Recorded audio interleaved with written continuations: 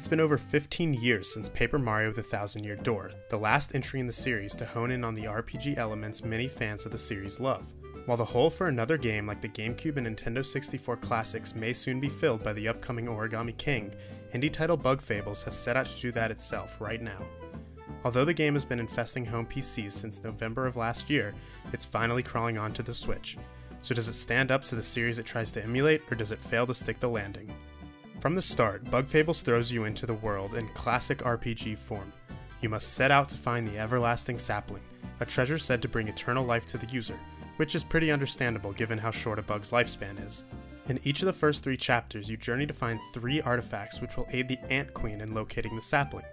In the game's final 4 chapters, well, let's just say you run into some trouble with keeping the artifacts in your possession. The overall plot is interesting and fun to follow, even if it's a bit simple without any major twists. The biggest issue I have is that there's a bit too much dialogue at times. I often found myself losing interest midway through what the critters had to say, which, to be fair, is certainly true to the spirit of Paper Mario. In a departure from the Paper Mario series, Bug Fables ditches the notion of recruiting partners during the journey. Instead, from very early on, you control 3 characters: V, the timid bee, Kabu, the strong beetle, and Leaf, the magical ant. While there's an argument to be made that V is the main character per se, it's mostly an ensemble cast, allowing you to swap to any character at any moment with the other 2 following closely behind. And hey, if you press the X button to swap characters, they even do a little spin. I'm sure John will be happy about that. The overworld has you platforming in order to reach your next destination with the use of V, Kabu, and Leaf's special overworld moves. From the start, you have access to a boomerang throw, a horn slash, and a freezing power. These abilities aid in puzzle solving to unlock gates or turn rotating bridges that you need to progress. For example, Leaf can freeze a drop of falling water, while Kabu can use his horn to hit it onto a button that opens a gate. V can use her boomerang to turn cranks that either rotate bridges or lift platforms. Over the course of the game, each member of the trio unlocks another ability that leads to more puzzle solving and platforming, adding to the interactivity of the overworld. The overworld was fun to traverse, even if I found myself backtracking a bit in places. The addition of a fast travel system earlier in the game would have been nice, but it was a welcome addition as I crossed into the final chapters of the game. Along your journey, you come across lots of colorful creatures, many of which will engage you in battle, and this is certainly where the game shines, emulating the classic Paper Mario battle formula while adding its own little twists as well. Each member of your trio has a standard move of their own. V can throw a boomerang with the well-timed A press, Kabu can slash people with his horns similar to how Mario charges up a hammer, and Leaf can send a magic ice pillar at an enemy after quickly pressing a randomly designated button on the controller. While each bug has its own health points counter, the group shares what's known as teamwork points, which stands in the place of flower points from the Mario series. Used when performing more complicated special moves, these attacks are fun to pull off, with perfect timing rewarded. While on defense, timing is also key, as many enemy attacks can be nullified or severely reduced with perfect blocking. This time-tested combat was satisfying 15 years ago, and it remains fun today. What's different about Bug Fables combat stems from the lack of partners.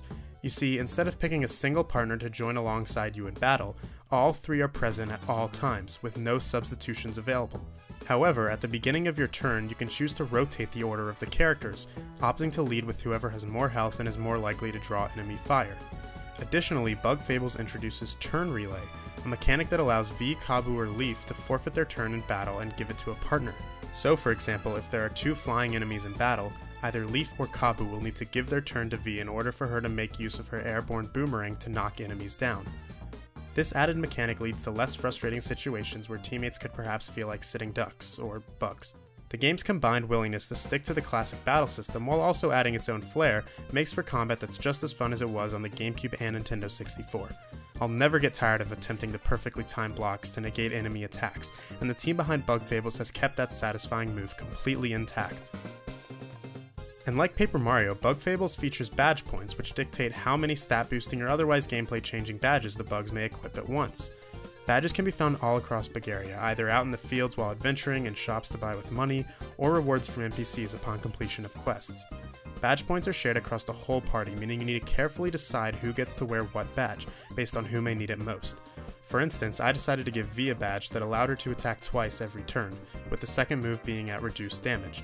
This either allowed me to knock down 2 flying enemies every turn without wasting a turn relay, or gave me the option to use her second attack to spy on the enemy, adding it to this game's version of the Tatalog, enabling me to see the enemy's health bar. Badges can be combined in stacks similar to the Thousand-Year Door, and there seems to be just as much variety and depth to it here as well. In my playthrough, I didn't end up placing too much emphasis on badges, so they aren't really essential. However, even when only occasionally switching them up, I found it fun and exciting to see how my battle strategy would change due to their effects. I came across quite a few badges over the course of the journey, with some being particularly fun to find thanks to my party's overworld abilities. Like the battle system, it's nearly the same as it was in Paper Mario, and I see that as an absolute win. Artistically speaking, Bug Fables has a lot going for it, but I found the execution to be rather lackluster. Bugaria, the world in which the game inhabits, seemingly takes place on our own Earth, with pencils, rulers, books, and cans spread across the land as makeshift bridges or structures. Unfortunately, the 3D models of much of the landscape are rather static and uninteresting, lacking the sort of liveliness that I remember seeing when I would dig for bugs in the grass as a kid. The models are a bit blocky and lack polygons, which in a Paper Mario game is more forgiving since they are usually covered with interesting textures and details, but I found Bugaria to be rather plain and simple.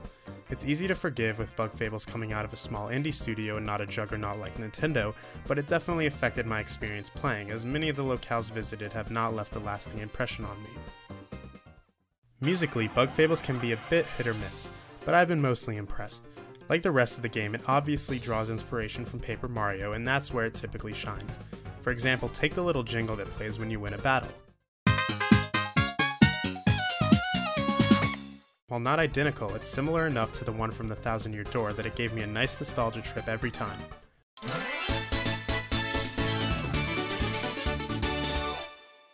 I haven't been humming the tunes around the house like I have with previous indie titles, but the music is good enough to set the mood when it needs to and to accompany fun gameplay sections like the battles. As far as replayability is concerned, Bug Fables features a variety of side quests, achievements, and collectibles that I've barely scratched the surface of. It's all very nicely laid out in lists, giving you easy access to your current quests. The few side quests I've completed have been short and sweet, allowing me to complete them in between the larger arcs of the main storyline. Additionally, they have been rather rewarding, supplementing my wallet and enabling me to buy a few extra items to stay healthy in battle.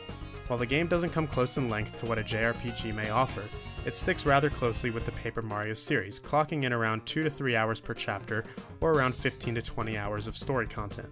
While it unfortunately spends a decent portion in dialogue, there's enough gameplay that it really only becomes tiresome near the beginning and endings of chapters. Overall, I found Bug Fables to be fun, filling a void in gaming I haven't experienced since my last playthrough of the Thousand-Year Door. While it doesn't reach quite the same levels of polish that the Paper Mario series does, it's a respectable effort by a small indie team that shouldn't be overlooked. The timing is perhaps a bit unfortunate with the surprise announcement of Origami King, which itself may be a return to the classic formula, but for a guaranteed return down memory lane, look no further. I liked Bug Fables, despite the long dialogue that occasionally seemed to drag on forever. It takes the classic formula and brings it into a whole new world and decade that I've been dying to play on the go with my Switch. Thanks for watching, and be sure to subscribe to Game Explained for more on Nindies, the Switch, and other things gaming.